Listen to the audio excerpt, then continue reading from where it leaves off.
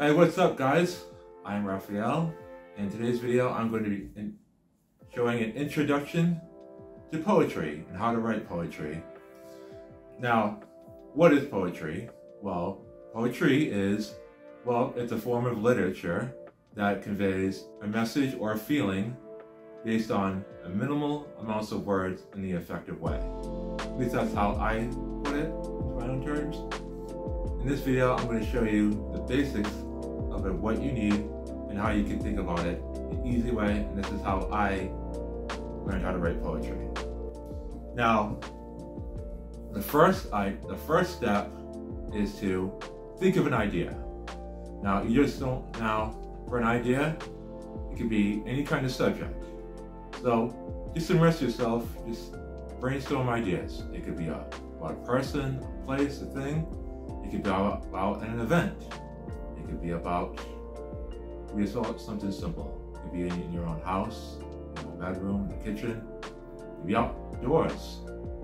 It could have been an event that you went to. It could have been something that you made, maybe a movie that you watched. It's about getting inspired and just think of a different idea. Think of an idea. What would you like to talk about? What are you feeling? So almost think of it like when you want to write a journal. You think about what comes to mind. Now the second step is pattern or rhythm. Now what separates a poem from other literature is that there is usually some kind of pattern or rhythm form. And also, before I get to that part, another thing that separates from poem is the style of writing you're using is called a verse. I don't know if you ever heard of a verse, but what a verse is if I were to describe it, a verse is a paragraph, which they call a stanza, is you have one sentence, one isolated sentence, and then the next sentence, you have it below. Think of it kind of like the credit scenes in a movie or a video game. Now after the movie ends, you see the credits and it's all in vertical, and it's one sentence and another sentence. Kind of like that. Exactly like that. Or, if you ever look at the lyrics to your favorite songs, it's always in verse. That's what a verse is. But just like a verse, there is a pattern. And those patterns could be based on measurements of syllables. It could be a rhyme scheme, sometimes punctuation, and those convey a poem. Also, another idea is to, when you're writing your poems, think of different kinds of languages to use. And I don't mean a foreign language, like not speaking English, unless you're speaking the language anyways. But if you do, the language in particular, often used for metaphors, it could be for puns, a feeling, emotion, senses. A lot of that conveys towards your poem because you want to use the strongest amount of words to paint the picture, because you want to use very minimal words. Every word has to count as in your poem. You can't have fluff. You have to shave it down as much as you can. You can't have any filler at all.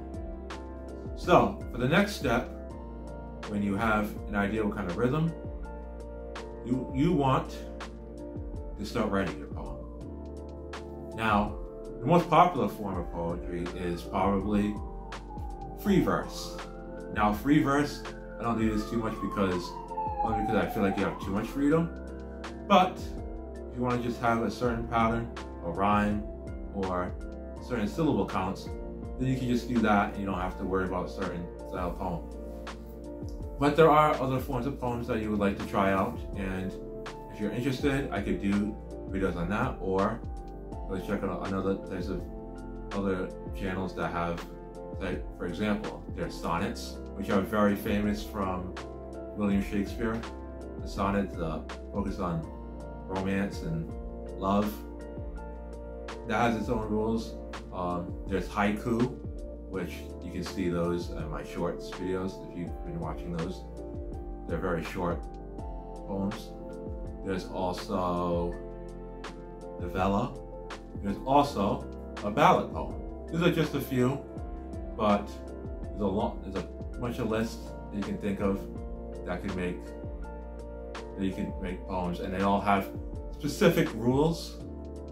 Free verse has no rules. You can kind of just make your own rules, but I like to have structure, so I like a specific style of poem, and other poems have specific rules. They have certain syllable counts you have to go by, or sometimes a rhyme scheme, or some other kind of form pattern to go by. Now, once you have that completed, start writing. Write how you feel, whether it's structured or you just go in free verse. Just have fun and just immerse yourself. Now for the next step, after you write your poem, read and revise.